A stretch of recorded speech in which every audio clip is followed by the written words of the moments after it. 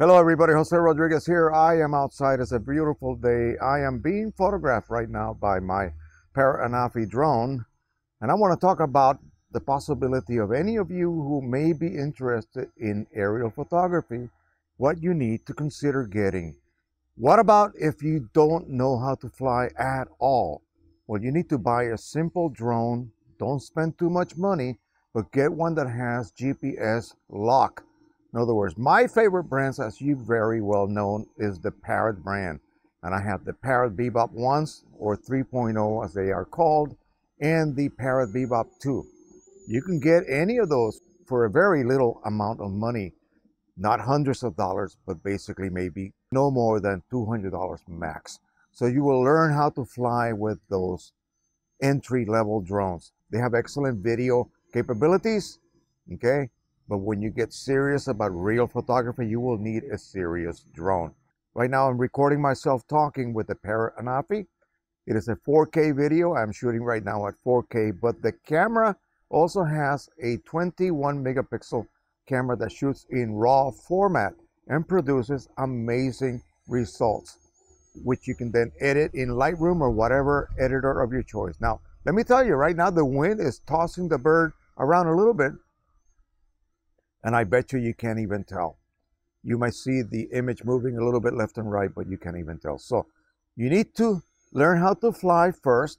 That means master the basic functions of an aircraft. That would be yawing, that would be forward and back motion and rising and falling. And once you accomplish that and you feel comfortable, if you are a gamer and you know how to use a controller and you're using maybe some kind of a flight simulator type software, you're there already almost. So again, if you're a raw beginner or a experienced flyer and you really want to get away from just the fun of flying and start taking some beautiful aerial photographs, listen, there's no way you're going to get that camera 100 feet high when you're hiking. You need a camera drone, and you need a high quality camera drone. Of course, DJI drones are the best in the market, but they are very costly. This Anafi will cost you about $550 with everything you need. If you buy it brand spanking new, maybe almost $700. It is carried by Best Buy. If you want to really get serious into this and you want to learn how to do thermal imaging, there's an Anafi thermal as well, dual camera type drone.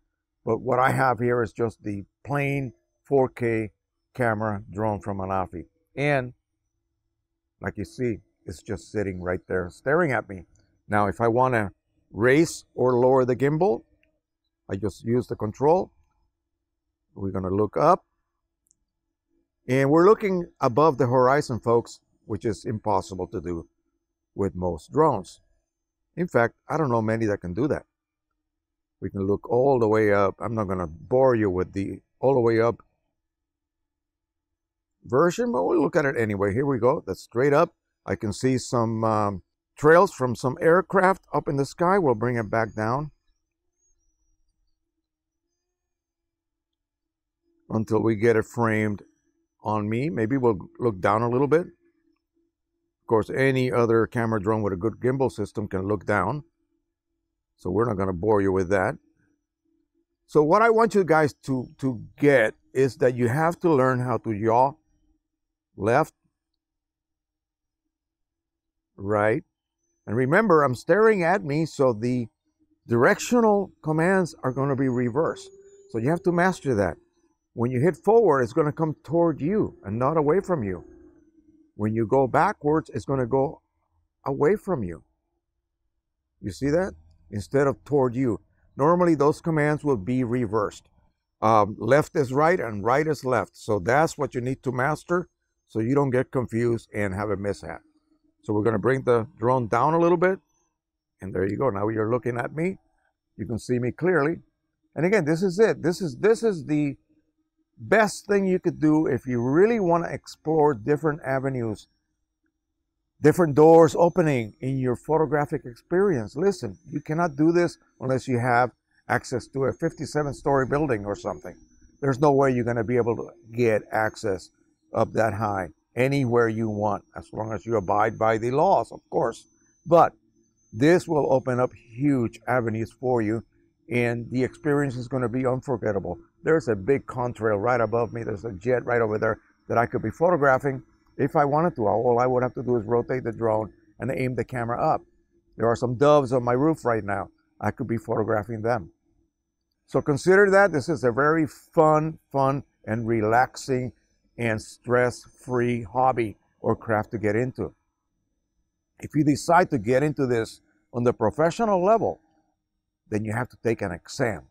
And that way you will be licensed by the FAA, and then you will be able to use this as a commercial venture for many things. What can you do? You can do real estate photography.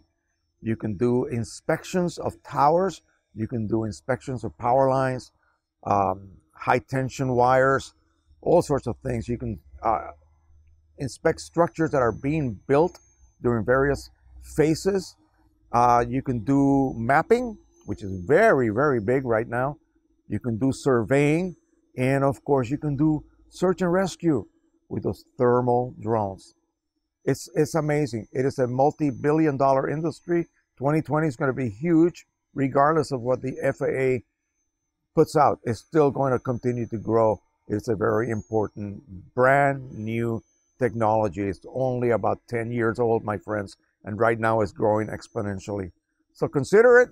Hit me with a comment and ask me any questions that you may be pondering right now about this type of photography and what the easiest way to get into this would be.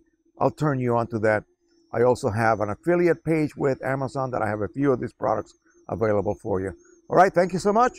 Don't forget to subscribe, share, and like. Happy flying, happy shooting from up high. Bye-bye, everybody.